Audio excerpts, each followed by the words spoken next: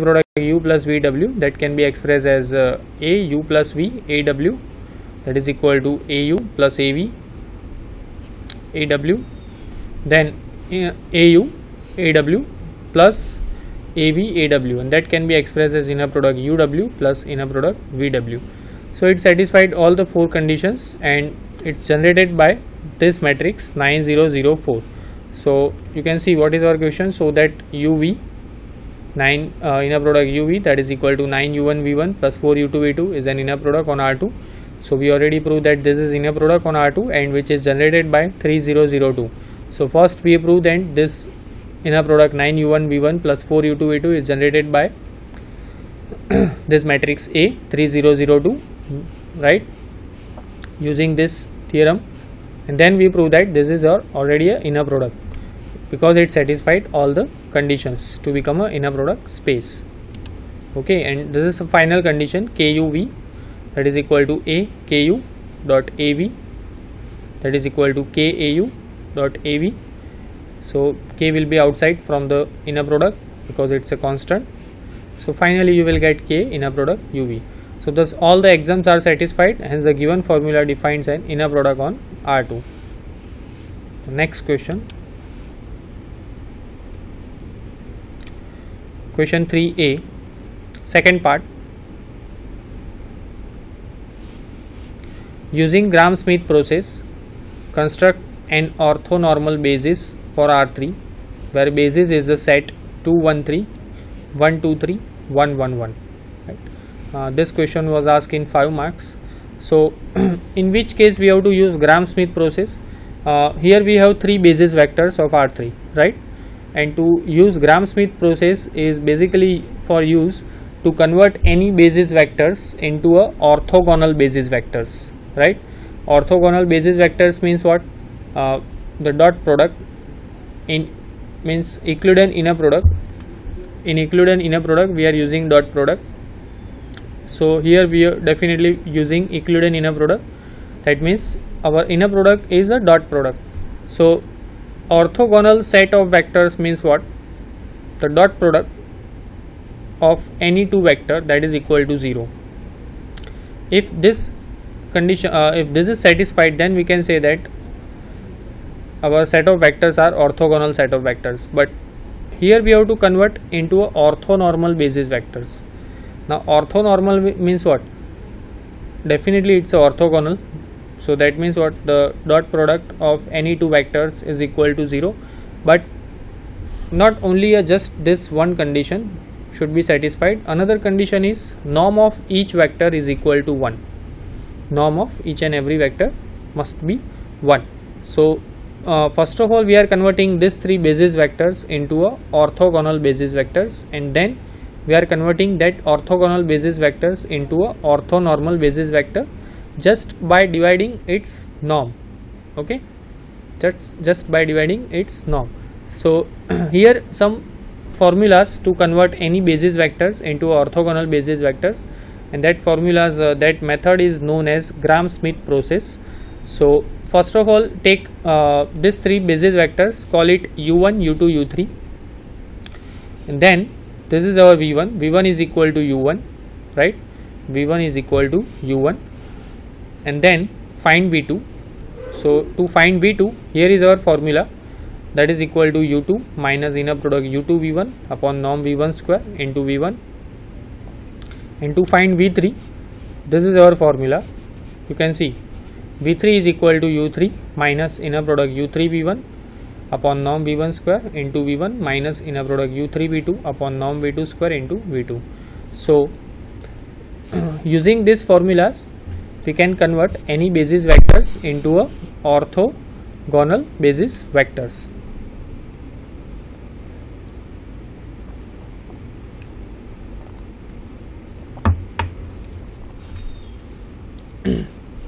So first of all we are starting with v1. V1 is equal to 2 1 3. Norm v1 square is equal to 4 plus 1 plus 9, right? The square of each, the sum of the square of each coordinates, that is 4 plus 1 plus 9. that is equal to 14. Then to find V2 we need inner product U2 V1. So that's why first of all we find inner product U2 V1, that is inner product U2 V1, that means dot product of U2 and V1. So U2 is 1 2 3, right, dot 2 1 3, so that is equal to 2 into 1 2 plus 1 into 2 2 plus 3 into 3 9, so we get 13. Now put the value in this formula where V2 is equal to U2 minus inner product U2 V1 upon norm V1 square into V1. So U2 is equal to 1 2 3 minus inner product U2 V1 that is 13 upon 14 norm V1 square, so 14 into 2 1 3. So this simplification becomes 1 2 3 minus 13 into 2 26 by 14, then 13 by 14 and then 39 by 14. So here we get 1 2 3 minus 26 by 14 minus 13 by 14 39 by 14. Just simplification, 1 minus 26 by 14, so basically you will get 14 minus 26 divided by 14, so that is minus 12 by 14. Then 2 minus 13 by 14, you will get 28 minus 13, so that is 15 by 14. Then 3 minus 39 by 14, so that is 42 minus 39, 3 by 14. Okay, now inner product U3 V1, inner product U3 V1, because and inner product U3 V2. So this two inner product we are using to find V3. You can see this is our formula to find V3. So inner product U3 V1, that is equal to dot product of inner U3 and V1. So that is U3 is 1 1 1, V1 is 2 1 3. So you will get 6, 2 plus 1 plus 3, that is 6. Inner product U3 V2, that is equal to 1 1 1, and then V2 is minus 12 by 14, 15 by 14, 3 by 14. So that is equal to 3 by 7, minus 12 plus 15 plus 3, so 18 minus 12, 6 by 14, so you will get 3 by 7, right. Now put all these values in this formula. Norm V1 square, definitely norm V1 square is right 14. Also similarly we can find norm V2 square. Okay, so put all these values in this formula. V3 is U3 minus inner product U3 V1 upon norm V1 square into V1 minus inner product U3 V2 upon norm V2 square into V2.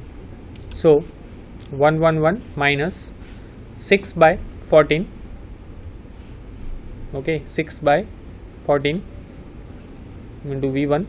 V1 is minus 12 by 14, 15 by V1 is 2 1 3, so 2 1 3 minus inner product U3 V2, that is 3 by 7, and norm V2 square, that is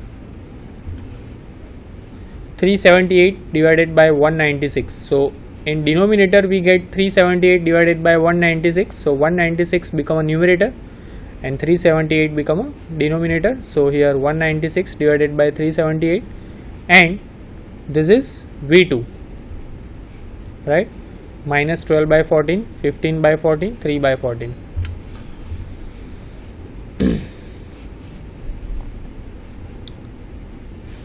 So finally you will get 1 by 3, 1 by 3, 1 by 3.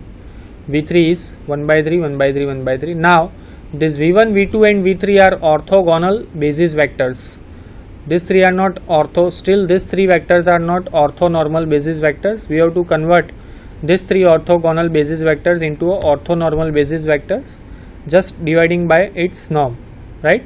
So here we have V1, V2, V3, which is V1 is 2 1 3, V2 is minus 12 by, you can see V2 is minus 12 by 14, 15 by 14, 3 by 14, okay, and V3 is 1 by 3, 1 by 3, 1 by 3.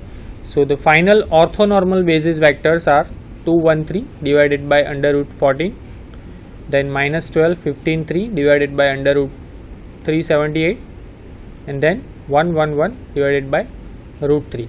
Okay, so these three vectors are orthonormal basis vectors.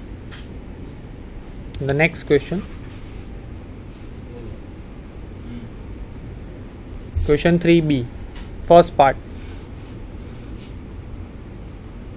Find an angle between t and sin t for V is an inner product space of all continuous functions on 0 to pi with the product defined by inner product fg, that is equal to integration from 0 to pi f of t g of t dt.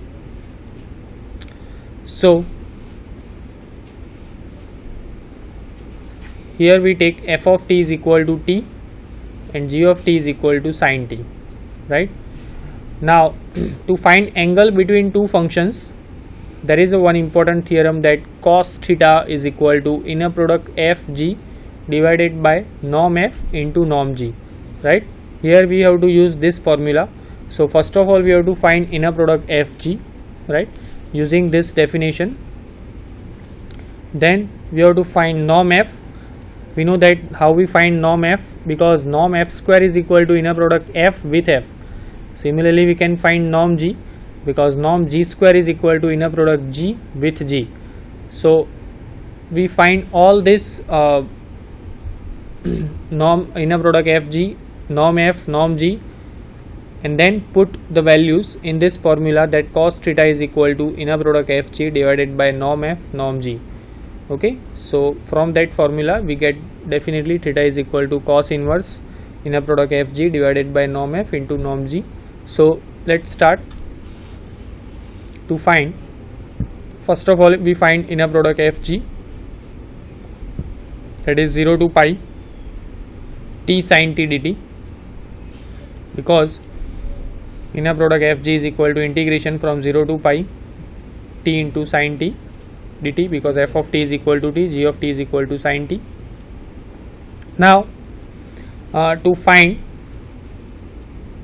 this value we are using this important theorem, that we know that integration from 0 to a f of t dt, that is equal to integration from 0 to a f of a minus t dt. So instead of t we can put a minus t, where a is the upper limit of the integration, right? So here we use that formula for the integration, that integration 0 to pi t sin t dt. Instead of that we get integration 0 to pi, instead of t we can put pi minus t sin pi minus t dt. Now that is equal to pi sin t, now sin pi minus t, right? So pi minus t is in second quadrant, and in second quadrant sin is a plus, right? That you should note that in unit circle, in the first quadrant all the functions are positive, in the second quadrant only the sine and cosec, right, inverse of sine, that two functions are positive. Then in the third quadrant tan and the inverse of tan, that is cot, that two functions are positive, and the fourth quadrant cos and sec. Okay, so you can see pi minus t is in the second quadrant, and in the second quadrant sine is positive, so that becomes sin t. So finally we will get pi sin t minus t sin t and integration. So pi is a constant, you can definitely take outside from the integration. So pi into 0 to pi integration sin t dt minus integration 0 to pi t sin t dt. Okay, and now this is exactly inner product fg. You can see inner product fg is what? Integration from 0 to pi t sin t dt. So this is exactly integration from 0 to pi t sin t dt. So this term, okay, this term become left hand side part, and that is 2 inner product fg, that is equal to pi integration from 0 to pi sin t dt. Integration of sin t is minus cos t, 0 to pi, put the value pi, you will get minus cos pi, right, minus cos 0, so that is cos pi is minus 1, so 1 plus 1 you will get 2. The value of this integration is 2, and already pi is outside from the integration, so you will get 2 pi. So 2 inner product fg is equal to 2 pi, so that's why inner product fg is equal to pi. Now we want to find norm f square. Norm f square is inner product f with f, right? Here this is a formula, that norm f square, in general norm u square is equal to inner product u with u. So similarly norm f square is equal to inner product f with f, that is equal to integration from 0 to pi t square dt. Okay, and we know that integration of t square is t cube by 3 instead of t. When we put pi and 0, finally you will get pi raised to 3 divided by 3. Similarly we can find norm g square, that is inner product g with g, that is equal to integration from 0 to pi sin square t dt. Okay, now sin square t, we want to find the integration of sin square t.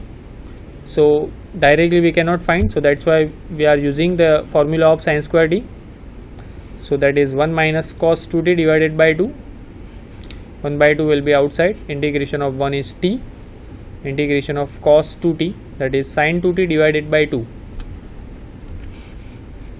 So finally the answer is pi by 2, you can see. Okay,